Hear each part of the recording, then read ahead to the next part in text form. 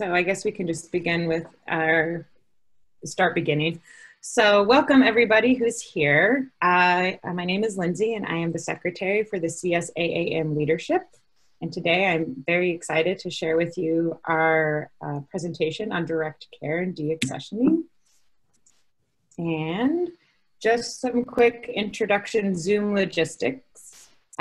This is a webinar, so you are muted. I do ask that if you have any questions, please use the Q&A function at the bottom of your screen and use the chat for chatting. We will get to your questions at the end of the session. I will be moderating. If you encounter any technical difficulties, there is some troubleshooting on the Zoom website. Worst case scenario, please email me at lpalaima@calacademy.org. I will be moderating my email as well, so hopefully I can assist with anything. Today, I'm excited to introduce our speakers. We have Robin Lawrence, Ann Young, and Jennifer Rigsby, all from Newfields. I don't know how to say all the longer title, but they are colleagues and they're excited, hopefully, to share everything that they've been doing. And with that, I'm going to go ahead and disappear and mute. And when you guys just holler out when you want your slide to change to the next one. Sure. Thank you so much, Lindsay. My name is Robin Lawrence. I'm the manager of curatorial affairs at the Indianapolis Museum of Art at Newfields.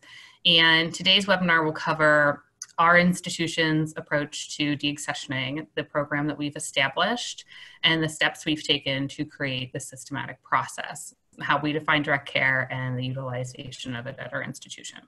But we want to start by saying that we are covering legal and ethical topics today. So this is a gentle reminder that this is not legal advice and your counsel should always be consulted on the issues that we cover. Could I get the next slide, Lindsay?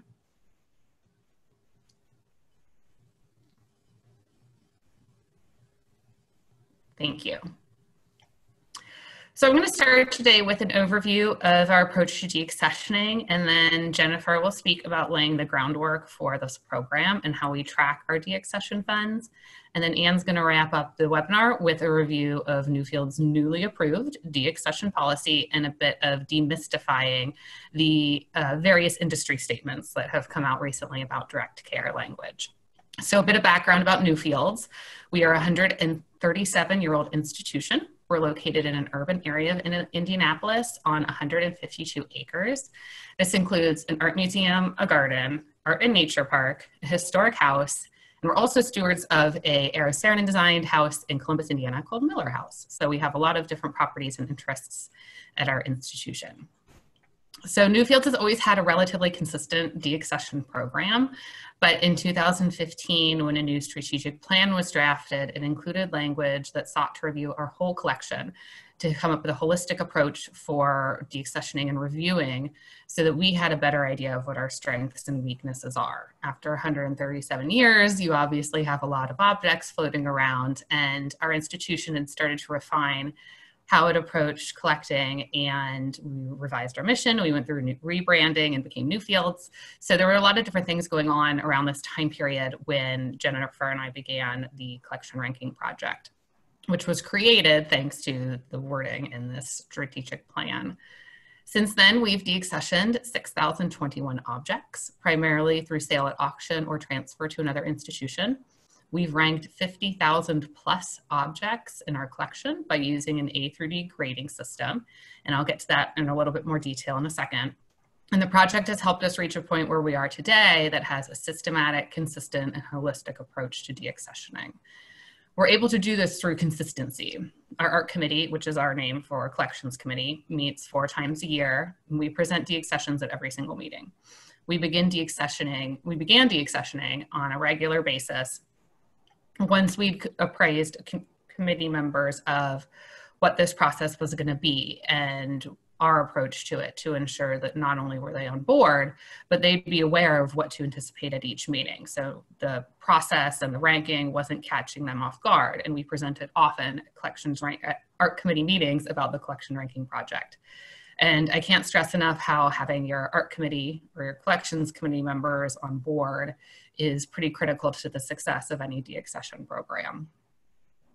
For us, keeping the project consistent was helped by figuring out how the workload would work. we chart our groups for deaccession about a year and a half in advance. So for example, our fiscal year starts July 1, and we had our groups set for the entire fiscal year by January of the previous year. So that helps us begin to identify groups for deaccession with each curator, so they don't feel stressed quarterly before each art committee. This also helps us get the paperwork in order, figure out any trouble spots that we might encounter with upcoming meeting or donor relations. And then we could begin to work with potential auction houses or institutions that might be interested in transfer of objects. And we've always had clear goals in mind for the project. Not only did it stem from the original strategic plan, but there was a long-term goal of refining the collection to create a collecting plan that would help us chart a course for the years to come in our curatorial department, particularly in the area of acquiring underrepresented artists and diversifying the collection. So having these specific goals helped us ensure that everyone, from curators to registrars to collection support, were prioritizing the process and that it didn't just die on the vine once we'd come up with this idea. Obviously, the issue of space is pervasive in our field, and the IMA is no different, with 50,000 objects on site in storage. Adding on to our footprint wasn't of interest, and purchasing off-site storage wasn't something that we wished to pursue. So cleaning out the basement, so to speak, seemed like an option in terms of giving direct care to objects. As our cabinets and hanging storage were hitting critical mass, it was imperative that we could find a solution that would provide the best care to the objects that we have and for the objects that we wish to continue to collect as we are an actively collecting institution. So some of the things we're able to do by providing more space in the cabinets was create more earthquake boxes. You might be surprised to know that Indiana is on a fault line. We were able to upgrade our older housing for some of the objects and give more breathing space between them, rearranging cabinets, providing space for incoming objects, and prioritizing our storage needs were some of the projects we were able to complete. And the goal of the project wasn't merely to deaccession, but to better understand the collection that we have. We collected masses of data through this project by ranking every object A through D, A being a masterwork and D being a duplicate, not mission related, or something that we would never show. And we were able to record all of that, plus our curatorial rationale from the curators' mouths into EMU, which is our database. We can now search our database to find how many works fall into each of these categories. We've completed a prioritization of photography and conservation assessment, so we know which objects we would like to photograph each year, which ones are critical to get into conservation, and this is all because we've laid eyes on all 50,000 objects in our collection over the past year.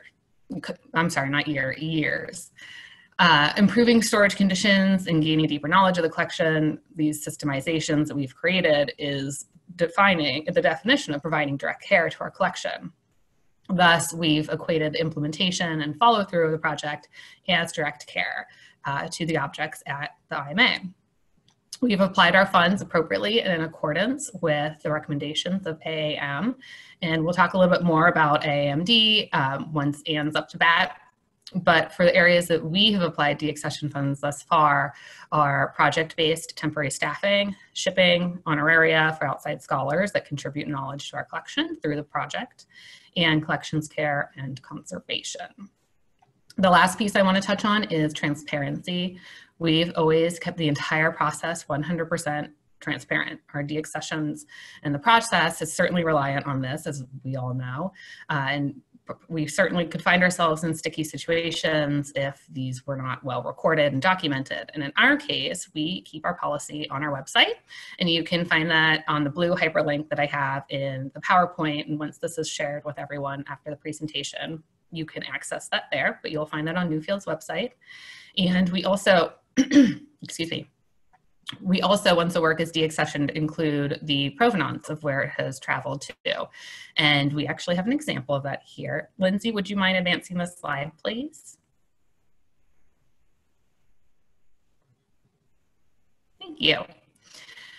So here's a sculpture from our Chinese department that was deaccessioned in 2018. And you can see in the object information area on the right-hand side of the screen, the date in which it was deaccessioned, and that means when it was approved by a board of trustees, and when it was sold and where. So it was sold at Christie's, and it mentions the sale and the lot. So all provenance information has been retained and is available for this piece and for all of our pieces that are deaccessioned. And lastly, can I get the next slide, please, Lindsay? Thank you. So here's an example of the collection ranking criteria that we use at Newfields. This is obviously an art focus since we are an art museum, but it is completely customizable for any other institution or fields of collecting that would be interested in using such a system. If you are considering a deaccession project or a systemization at your institution, I'd highly recommend creating a formal set of criteria so that the data gleaned from the project is retained and that's also searchable in your database and understandable to people who are in our position year and we're all retired and enjoying a beach somewhere. But this data has really been transformative for our institution and how we function. Not only has it aided in identifying what we wish to deaccession, but we now require all new acquisitions to be ranked, including gifts, when they come into the museum. And it has given us a much clearer picture of where our strengths and weaknesses are. And as we've now created a collecting plan out of our curatorial department, it has identified areas of potential growth for us too. And so with that, I will pass it to Jennifer. Hello, everyone. I'm Jennifer Rigsby. I'm the Associate Registrar for Collections at Newfields. And so, as Robin had mentioned before, Newfields has been deaccessioning in some capacity since the 1930s. And I joined the museum in 2014, but before I was hired, deaccessioning was put on a moratorium. So once I was hired, it was a goal to get the process going again. And for 2014, it was just kind of me getting familiar with the process and the way it was done at Newfields, but it wasn't really going to pick up steam until it became an institutional goal. So building the groundwork for this project, we did a couple of things. The deaccession policy was revised in 2015 and it expanded direct care for the institution to cover specific costs directly associated with such acquisitions after operating funds had been reviewed or exhausted on a case-by-case basis for acquisitions and deaccessions to cover things like framing, mounting, photography, conservation, staffing, packing, transportation, evaluation, sales fees, and processing costs.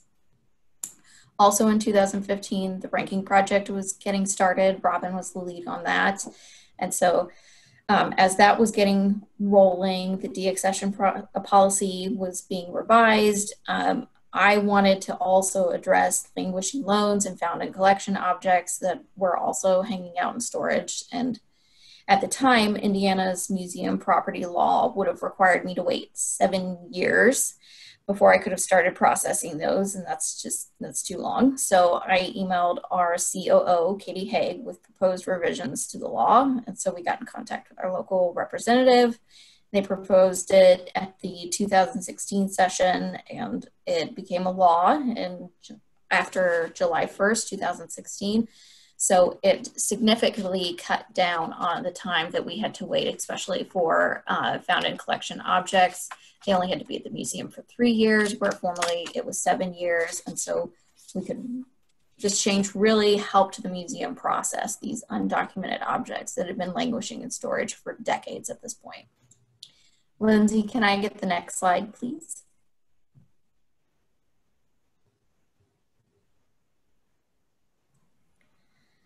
So as we've all seen in the numerous articles that have been published since AAMD has put out its guide, there are many outside the field who are worried that museums are going to start pulling a Monet off the wall and selling it to fund some operating costs. But for Newfields, with the combination of ranking the collection, a clear deaccession policy, and an institutional tactic of consistent deaccessioning, it led us to increased numbers of works of art leaving the building to be sold, but they were thoroughly vetted before they left. So a good place to start for your institution may be your low-hanging fruit. And so that's what, for Newfields, it was the founding collection pieces. So we were able to claim clear title to 1,170 founding collection objects. 714 of those have been sold. And these pieces are not generally getting large amounts of money when they are sold, but they are freeing up desperately needed storage space, which to me was absolutely worth it. And then Our next goal is to continually work through abandoned loans. So we're auditing all receipts with the help of volunteers and interns, and we're constantly tracking them through the inventory. And it's already led to some resolution thanks to the shorter time frame in the law. We've been able to get clear title to 586 pieces that are part of an ancient Egyptian and Roman collection that have been on site at the museum since 1914. So they were well overdue getting title transferred to the museum. And then the curators have been able to accession 9 pieces through this process. So it is more time consuming going through abandoned loans, but it's definitely paying off for us.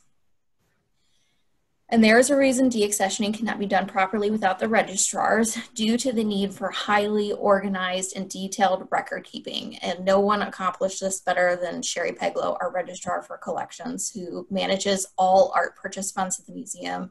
Seriously, she's a gold star registrar. So all funds received from the sale of deaccession items are tracked in our collections management system, which we currently use KEEMO. So the IMA fund tab is where we track any fund restrictions that are identified from the donor or maybe their institution restrictions. And then the fund earnings tab, this is where we record when a work of art is sold. All the information is tracked in a table that you'll see an example of down below. That's an example I completely made up, so it's nothing real from our database.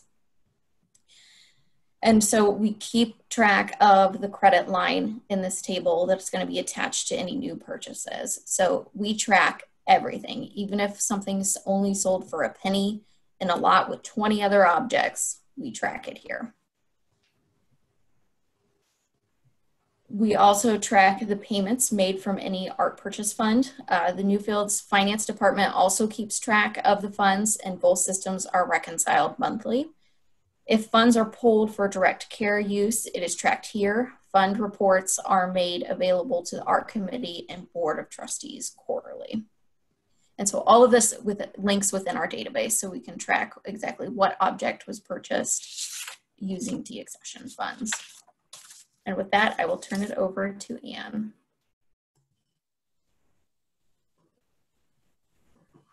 Thank you, Robin and Jennifer. I'm Ann Young. I'm the Director of Legal Affairs and Intellectual Property at Newfields. And so where I came into the process in working on the deaccessions for Newfields was really when a little over, about a year ago, maybe a little bit more, we worked to update the deaccession policy that we have. And so that was a cross-departmental team, including the 3 of us on today's panel, as well as additional representatives from our curatorial department, registration department, and our COO, Katie Haig, kind of all sitting down, reviewing what was then the current policy and outlining where we wanted to update it.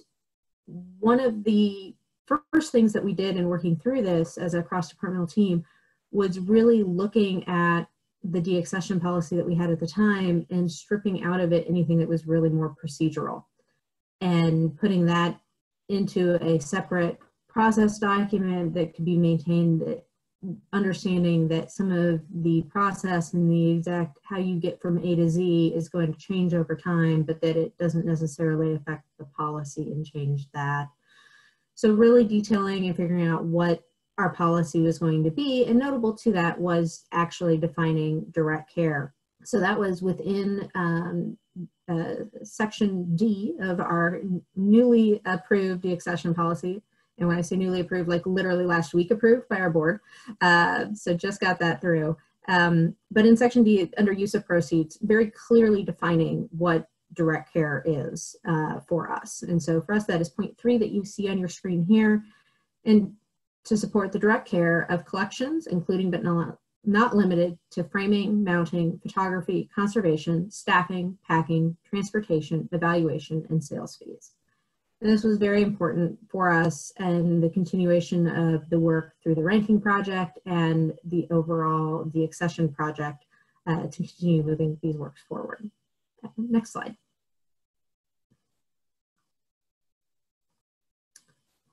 And so this work to update our deaccession policy was really building off of the work of AAM and FASB, and looking at the guidelines that they have put out. So AAM had the direct care white paper that they first put out in 2016, which was updated in March of 2019. And that update in March 2019 was to reflect the updated accounting standards put out by FASB in March of 2019 as well. And so looking at the update of our deaccession policy, really bringing us in alignment with AAM and FASB, allowing for the use of proceeds for the direct care from that sale of deaccession collection objects.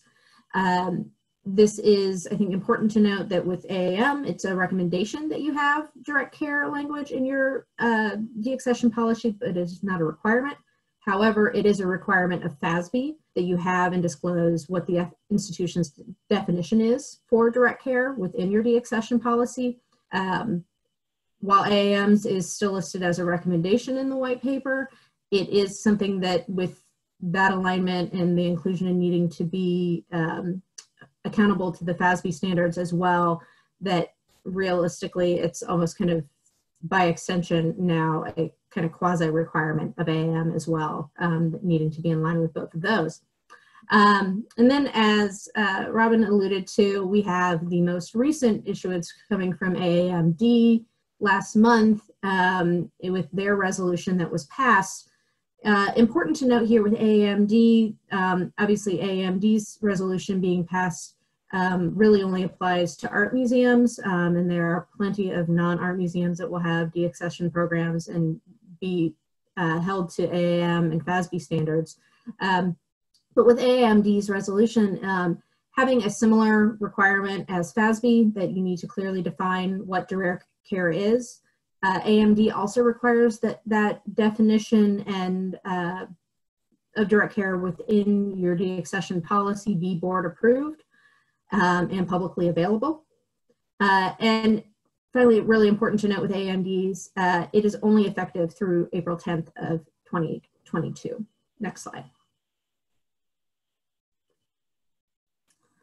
So kind of wanted to leave you today with some general thoughts that Team Newfields has if you are considering a deaccession policy update for your institution. So first, gather all of the cross-departmental brains. This is not something that is going to be easily done by a single person. So having a multitude of people around the table and representing different departments is really key to having a really well thought out policy to present. Make sure it is written and update your deaccession policy with that definition of direct care within it, and whether that policy is viewed as being part of your collections management policy or just a subsection of it, or something separate but in alignment, making sure it's all written out. Presenting that to your governing body for review and approval. That can be either at a regularly scheduled meeting or through holding an emergency proxy vote if there is a matter of urgency, in which case if you are perhaps an art museum wanting to abide by AAMD's newest resolution and needing to get something very quickly so that you can move forward with deaccessions and direct care, that you might need to consider some sort of a emergency proxy vote versus waiting for a next regularly scheduled meeting of your governing body. At the end of the day though, any deaccession policy and putting it into action and updating that language, it's about making good decisions and being good stewards for the collections in our care. And we need to act in good faith to balance the current needs of our institutions with the future needs of our institutions.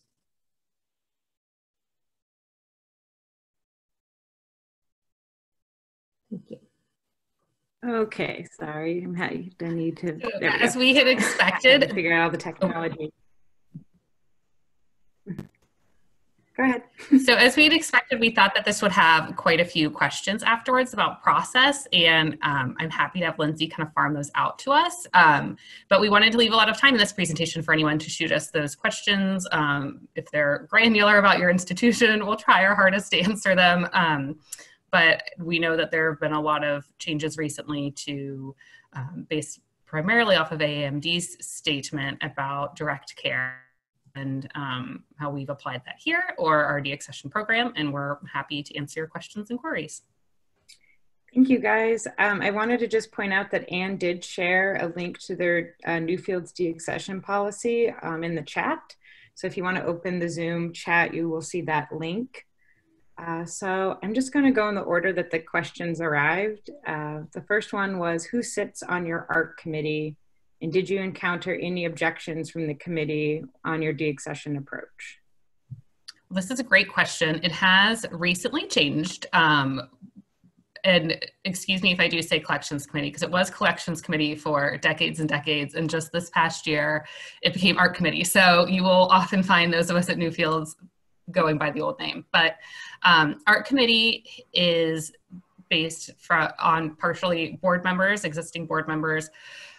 Sometimes there are members that have been on the board in the past, or other people that have invested interests in Newfields. So the way it is compiled today, our chair of the Board of Trustees at Newfields is also the chair of Art Committee. And we have 10 voting members on our Art Committee, including our director, Charles Venable. And then we also have the most recent past Board of Trustees president and chair, so an emeritus member also, and then a variety of different members of either the community or the different boards at Newfields. And the reason that it recently underwent this reshuffling was that it was imperative that we have members on the art committee that are very familiar with the institution and very familiar with our goals and the direction in which the museum is going.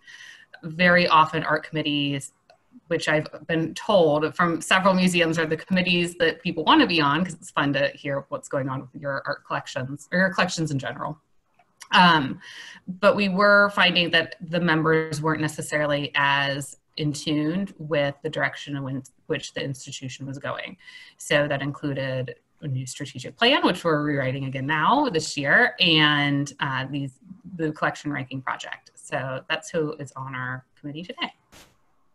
And that sort of dovetails, and I think you covered it, but does your art committee, collections committee, meet to cover all the art departments? And it sounds like yes.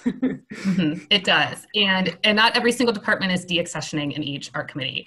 It really depends on the workload that Jennifer and our project specialists can accomplish, but also what the load of the curator is. It might be a combination of 5 European paintings, 100 decorative arts, and 200 textiles. We just kind of don't know. It's based on the master document Jennifer and I draw up about 1.5 years out. So yes, there's only one art committee or one committee at the museum that can approve deaccessions, and that's the art committee. Great. And so the next question was, how do you suggest museums deal with deaccessioning in states without museum property laws?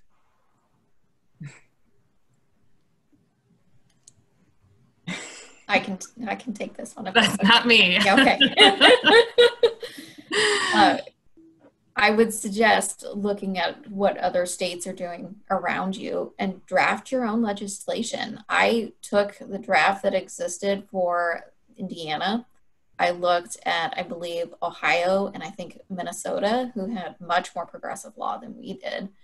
And I just edited it and I sent it to our COO and said, hey, this is something we need to make a priority. And we happened to have a senator at the time sitting on one of our boards. And so we met with him, talked it over, and then he proposed it on our behalf. So if you don't have access to someone who can help you on your board, try to get to know who your local representatives are. I think it'll pay off for you, but also check with states around you to see what they're doing. All right, and then this question was, how many staff, permanent and temporary, interns and volunteers in the registrar's office worked on these projects? And then sort of to go with that, there's another one of how much time did curatorial staff commit to the ranking project, and how were you able to get their support? Sort of the staffing and hours. I can let Robin cover the curatorial piece of that, but for the registrar's office, I am the registrar responsible for deaccessionings. And when I started in 2014, I knew what I had my work cut out for me, to say the least. So since I started at the museum, I've had 25 volunteers and interns who have helped me with this project. So they've done things from photographing objects in storage, they've done measurements, they've done research in files for me, they've created beautiful binders with all kinds of information that's just been great with this project. So 25 interns and volunteers, and then now we have 3 temporary positions, our project specialists, that are taking on more of the roles that the interns and volunteers were doing for me. But I always like to have an intern or volunteer, so if anybody's looking in the fall, you know, Newfields is a great place to come intern and volunteer, get some great experience. So from the curatorial side of things, and I'll kind of address this 2 different ways, because a lot of the time kind of depended on the ability to wrangle personalities and expectations too.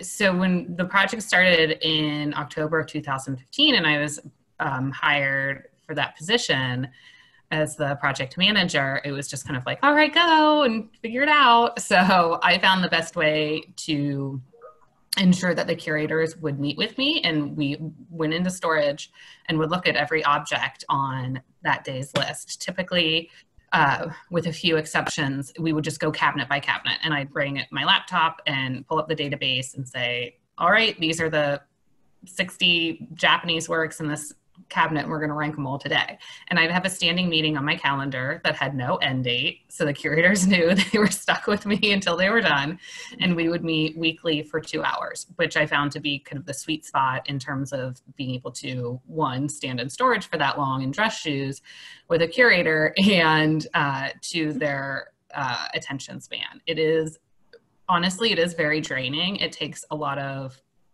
critical thinking on their part. And our curators, when we engaged in this project, a lot of them had been at the museum for a very, very long time. So having a really long tenure, they didn't need to do really as much background research in terms of the objects that we were looking at. Whereas some of our younger curators that did start in the middle of the project would need to spend more time on their own researching before we would go to rank. But the act of the ranking and critically thinking through the objects placed in the museum is draining. But we were able to accomplish that in 5 years, which is pretty impressive, I think. And that is really thanks to the curators being willing to meet with me when our meetings would come up on the calendar and not running the other direction.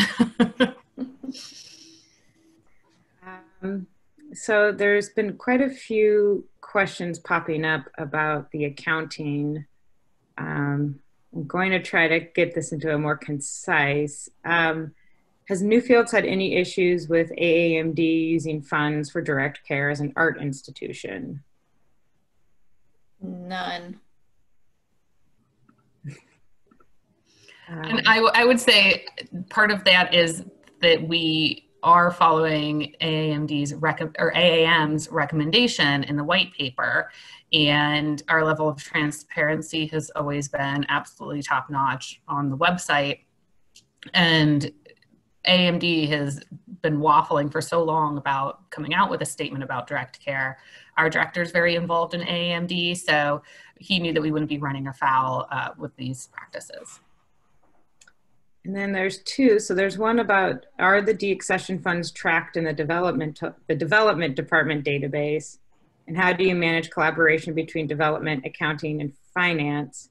And then another one sort of piggybacking on that, was curious if your deaccession funds are in a restricted accounting fund that carries over year to year.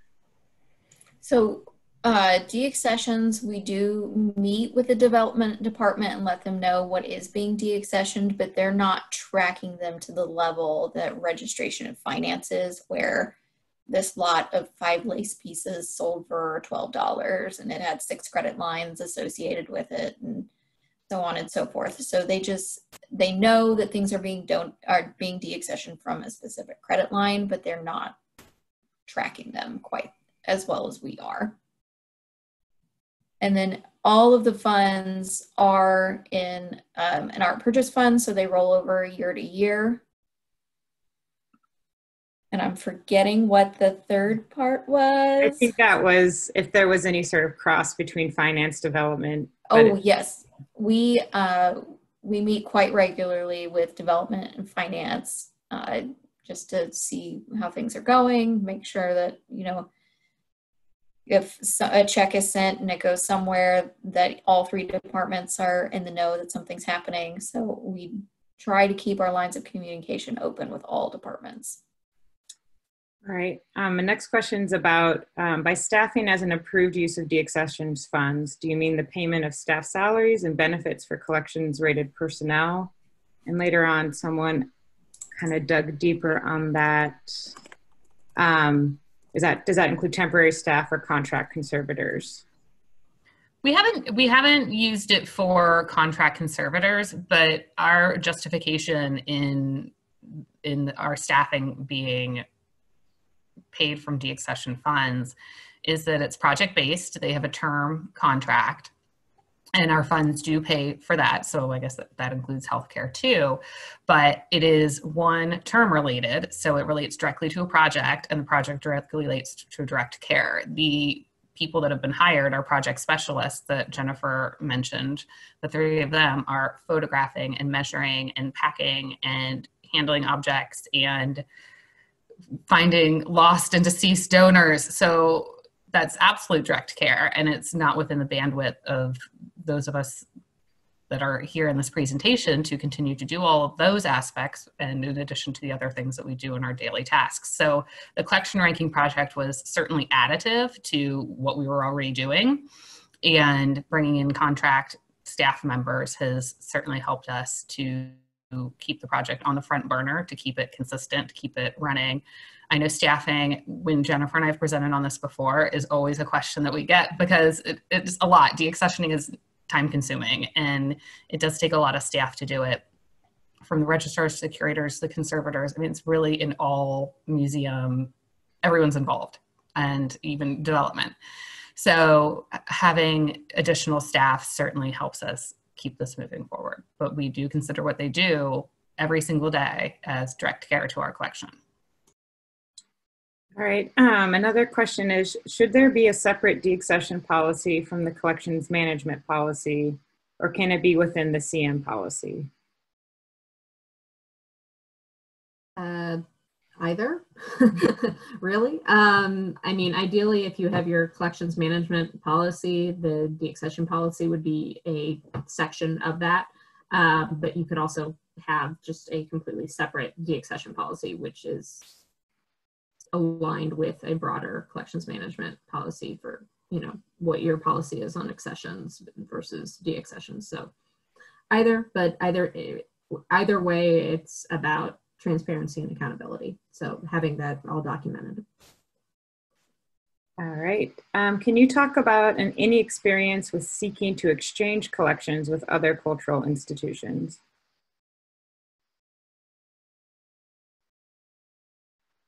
I've not had to do any of that. Then there's, what about deaccessioning of objects that are beyond conservation help? Do you ever need to dispose of objects? We have done that. We have destroyed objects that just, there's nothing that can be done with them. So they have been destroyed. Okay. Wow, guys, you are great. There are so many questions coming in. I'm trying to get the widest swath of collection of questions. Let's see. How do you carry forward the donor credit for direct care cost funds like shipping or evaluation? So if we use funds, say for shipping a new artwork in, and then we purchase that work of art, we will have the credit line that we used the funds on shipping, the credit line that we used for purchasing, and any other credit lines that might be attached, all for that one work of art. Okay, so I think we may have already answered this, but this got into a little more detail. The registration department tracks the deaccession funds as a budget line item that they control the allocation of the funds. The funds are not absorbed back into the larger budgetary assets controlled by the finance department. So we collaborate on them.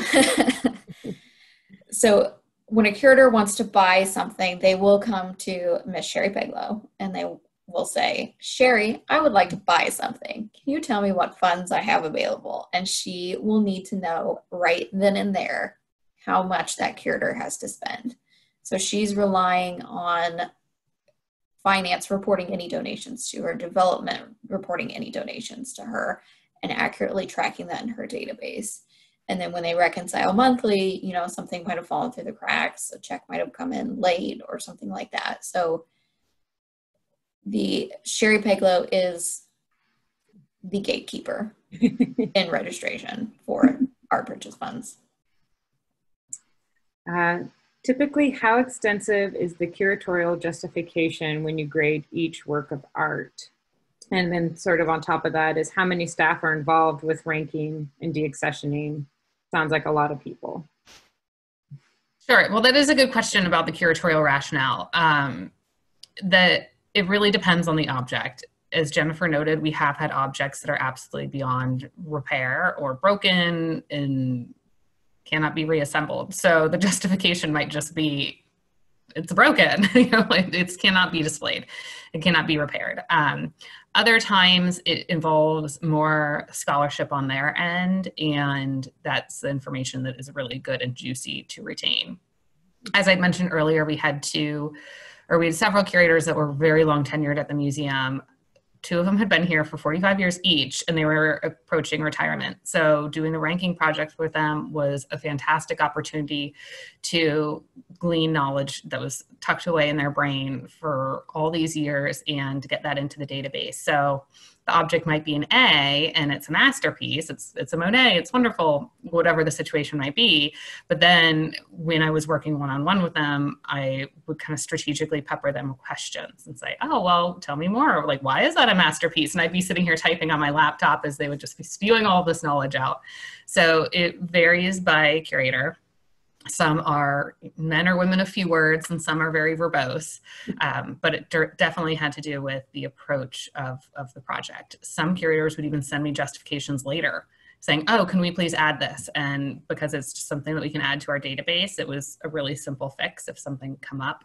And ranks have changed. We've had a lot of turnover in our contemporary department, and I can tell you I have ranked that collection 3.5 times. So sometimes the ranks will be the same, but it really is in the purview of who's driving that ship and what their collecting goals are. So being nimble and keeping that in a database versus in a hard copy somewhere, we're able to make those changes and track them. So in terms of who was doing all this work, I would meet with the curators and get all of the information into the database and then hand that over to Jennifer, who would do the deaccessioning. And we worked that way as a 2-person team for, I think, 2.5 years, if I'm not, maybe 3, Jennifer. And then we were able to bring in the project specialists, and we started with 1 and now we have 3. So the 5 of us are kind of considered a little team, and we have touch bases between the 5 of us because it really is a circular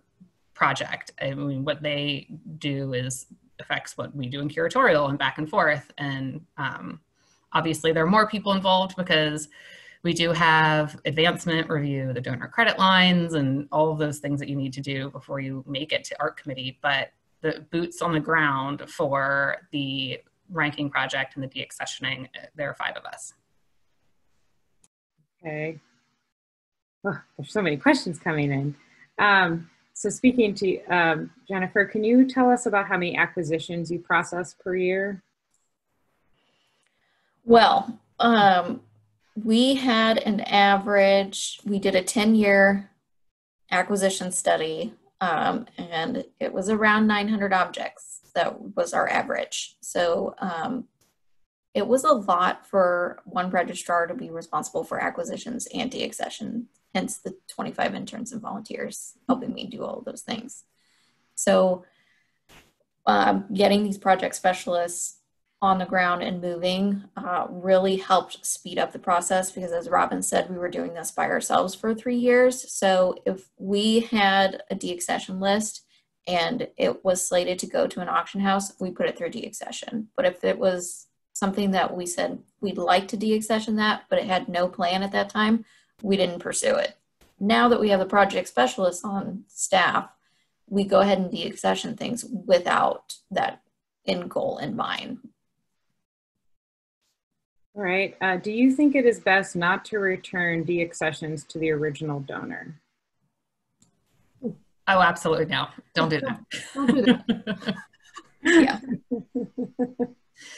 That was unanimous.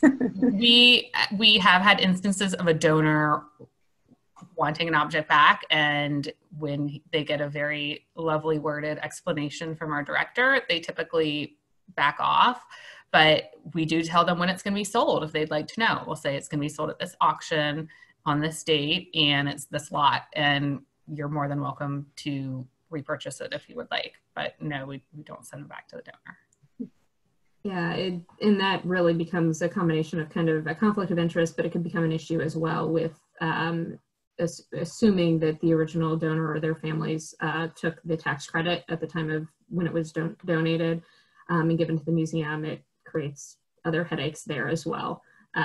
So, yeah. All right, Jennifer, this is another question for you. When utilizing interns and volunteers, what sort of access do these individuals have to the objects? Are they allowed to handle the objects, and what sort of staff supervision is required?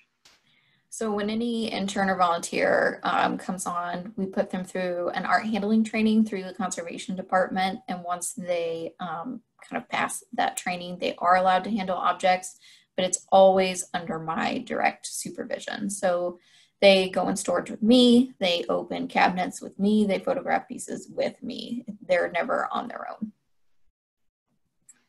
And then, do you guys have any cultural art items that might have needed consultation with descendant communities? I'm gonna let you take that one, Ann. Yeah, so that's usually actually in the deaccession process where I'm brought in a little bit more now and really working through where we potentially have any NAGPRA issues or any other indigenous objects or any works with fall under kind of traditional knowledge genre, needing to review those and consider those. So we have some. We're currently slowly working our way through those, but yes, that does present an additional consideration in wanting to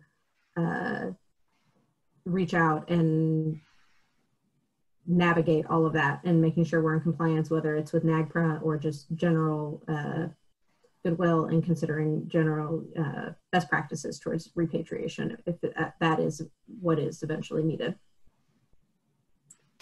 When in your deaccessioning process, do you confirm a disposal plan? Do you move forward on deaccessions that do not have an avenue for disposal at the time of deaccessioning? It's a collaboration with curatorial. I think I started to cut Robin off there. Sorry, but no, yeah. I was going to say the same thing. Our document that Jennifer and I draft for our deaccession goals for the year, you know, what objects are going to go through what art committee, is a real balance between what we know is happening in the calendar and curatorial bandwidth. So if a curator is going to be opening an exhibition in October and art committee is 2 weeks later, they're not going to have the time to fill out a bunch of paperwork and finish that. So we might put in a curator that we know is not writing extended labels or something at the time. So it's more a matter of the time ability, and then we group objects in lots that tend to make sense for us. So if it's a textile, it might be European couture or Japanese textiles, because that would be a more substantive group to offer to an auction house. And it makes more sense on our end than to say, all right, great, we've finished this group, we finished the Japanese textiles, onto Southeast Asia.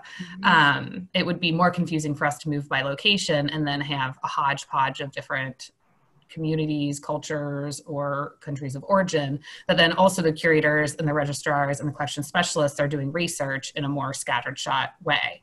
So when we do group the objects, it's more for our convenience and probably their likelihood to be an attractive group at auction. And we begin that process. And once the group has been finalized, we will start reaching out to auction houses. And as Jennifer mentioned, a lot of the objects that we have deaccessioned are not, they're not Monet's, so they're not necessarily all going to Christie's. So auction houses might not be interested, and we have to get a little more creative. So very often we will have deaccessioned, we do right now, plenty of deaccessioned objects that are still seeking their next home that are in storage, but now that they're deaccessioned, we can manage them a little bit differently for the work that we do, and lot them in even bigger groups as they kind of in storage. And then Robin, how do you account for curatorial bias for these different types of art? That's a great question.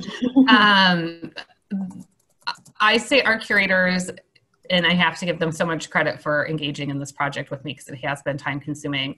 I'd say we don't encounter the curatorial bias, but there's certainly areas that our curators who are in charge of collections that have a lot of breadth occasionally, they're not experts necessarily in everything. Take our decorative arts collection, for example. That's everything from contemporary design that was created this year to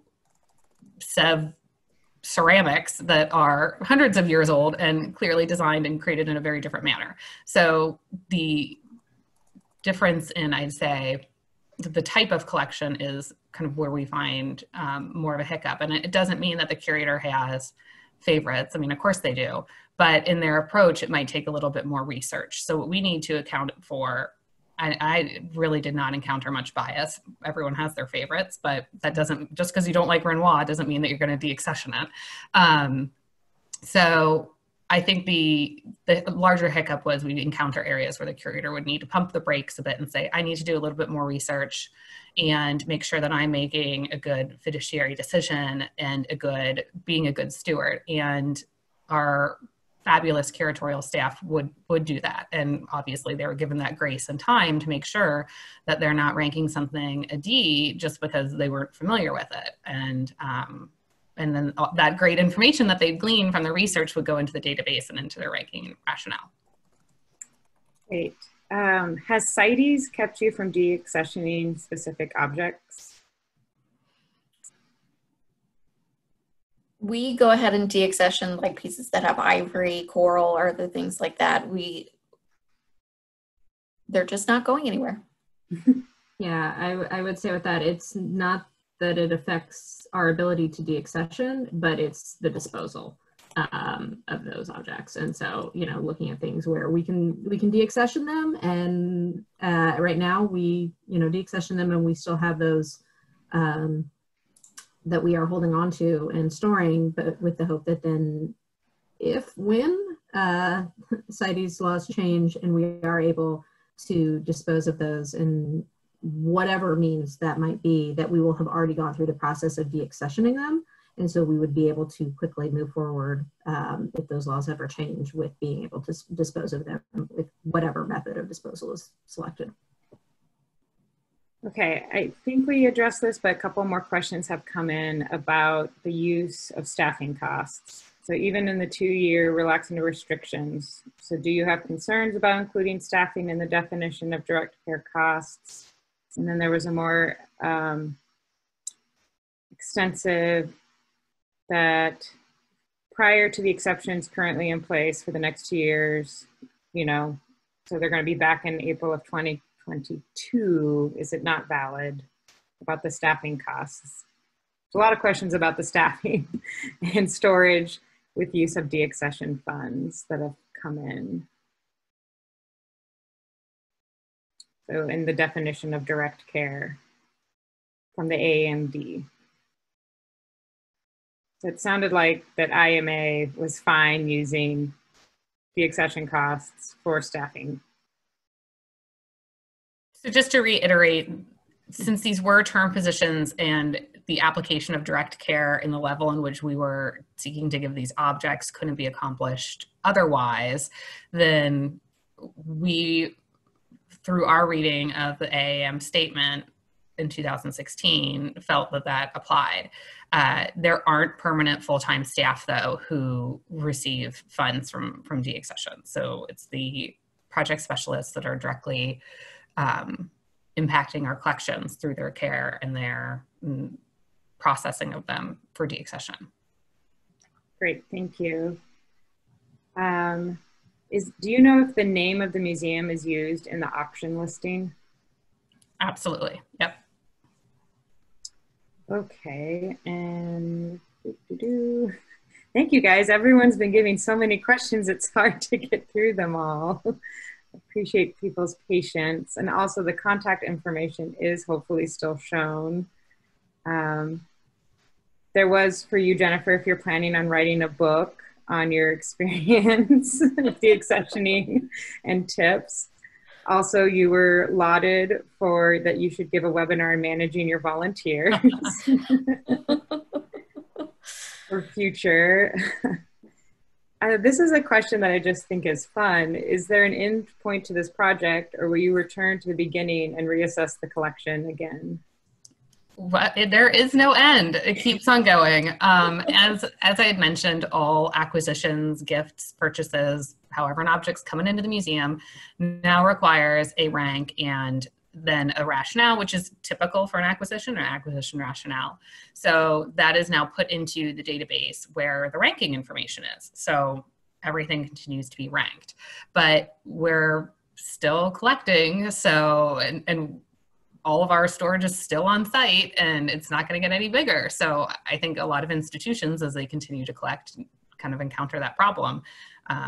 You don't want to stop collecting as an institution whose goal is to continue to bring these interesting and fascinating objects to the public.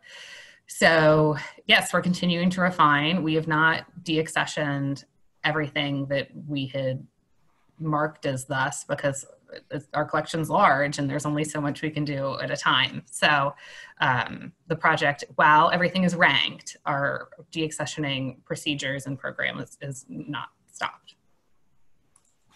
Okay, coming up towards the end, I'm going to just do one more question, and I do see that we still have over 20 questions. So this is clearly a great session, so I just want to thank you three again for taking the time and being so thoughtful with all your responses. Sorry if I was asking any redundant questions, sort of hard for me to keep track of everything. I do encourage everyone that's on the webinar, these are all fantastic questions, and that we do have the CS-AAM listserv, which I definitely know that Robin, Ann, and Jennifer are on, and so that's a great way to also crowdsource responses. And I think because they shared their emails that they also may be willing to answer your questions through their newfield.org email addresses. So again, I just want to share a heartfelt thank you everyone for participating today. This is a hot topic given AAMD's new policies and the times that we're existing in. So I'm just going to quickly ask the last question. What do you do with your, let's see, where did that one go? So many questions are coming in. Do you still collect items that would have a C ranking? And why would it be a good object to keep in the collection? I assume rationale would only allow for A and B only. Well, you would be right. We are not collecting objects that are ranked a C, and we do find that having a ranking system and then a follow-up to that, a collecting plan in place, has really helped us dissuade eager donors who might have objects that they very much want Newfields to become the stewards of. By having these parameters, we can say, you know, this is the direction the museum's going. These are the choices that we have made as a collecting institution. And it certainly gives a little more weight to an ability to say no to precious gifts you might not necessarily want in your institution. But C objects remaining in the collection that are already here, it really depends on the object. Sometimes it might relate to something else that is an A, or maybe it is the only example we have by an artist that we would very much like to keep in the institution. It really is case by case and greatly depends on the collection. So, you know, it might be a suite of prints and 5 are Bs, but 1 is a C, but you wouldn't want to break up the suite. So obviously you'll keep the C. So Cs are very case by case. Great. Well, we are at time. And again, I just want to say thank you so much for sharing your expertise in this process. Clearly been very well thought out, and it's great to have your expertise to share with the field. So again, thank you. I just want to do a quick plug that we do have another webinar tomorrow, same time, same place. So please join. It's Collections Conundrums. It's usually full of a lot of laughs and like, how does this still happen? So please, you can go to our collection stewardship website to sign up for that one as well. And with that, I believe I'm going to stop this. So hopefully everyone has a wonderful Wednesday. And thank you again. Thank you.